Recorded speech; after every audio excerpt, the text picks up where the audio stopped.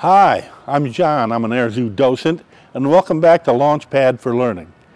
Today we are going to talk about the F6F-5 Hellcat, produced by Grumman Aviation between 1942 and 1945. 12,725 of these planes were built, and the Dash 5 is the most produced at just under 8,000.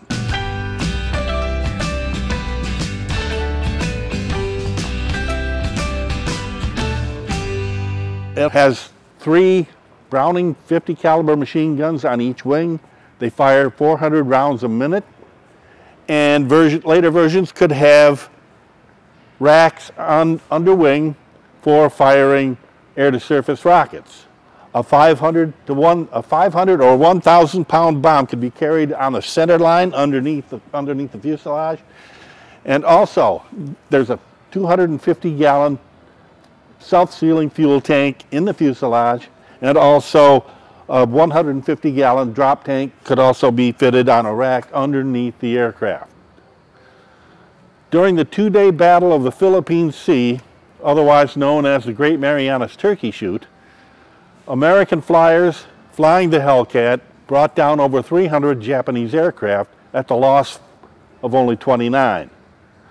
Over 300 pilots became aces in this plane. It was an ace maker. And when a Grumman factory rep went out to the fleet to talk to pilots to see what kind of information they could learn from what the pilots were experiencing, Gene Valencia, who happened to be the Navy's 3rd leading ace, said, "If this plane could cook, I'd marry it."